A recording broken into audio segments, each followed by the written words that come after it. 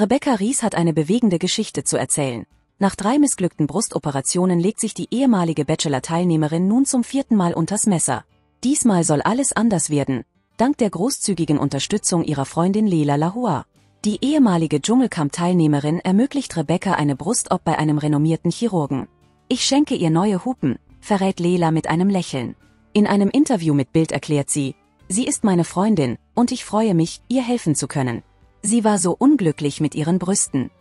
Den gesamten Prozess dokumentieren die beiden Freundinnen auf Instagram, vom ersten Beratungsgespräch bis zur Genesung.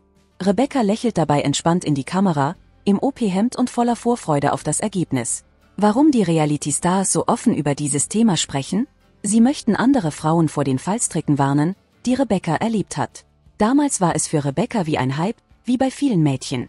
Sie ist in die Türkei gereist für die Operation, und alles ist schiefgelaufen, erklärt Leyla weiter.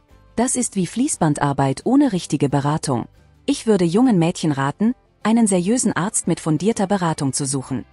Leyla und Rebecca haben sich im Jahr 2023 während ihrer Teilnahme bei der Bachelor kennengelernt. Obwohl sie in David Jackson nicht die große Liebe fanden, haben sie weiter nach ihrem Glück gesucht. Rebecca fand schließlich ihren Freund Adrian Aljan, während Leyla ihren Mr. Right im Dschungelcamp entdeckte. Mit ihrer Geschichte wollen die beiden Frauen nicht nur über ihre persönlichen Erfahrungen sprechen, sondern auch andere ermutigen, vorsichtig und informiert zu handeln, besonders wenn es um ästhetische Eingriffe geht.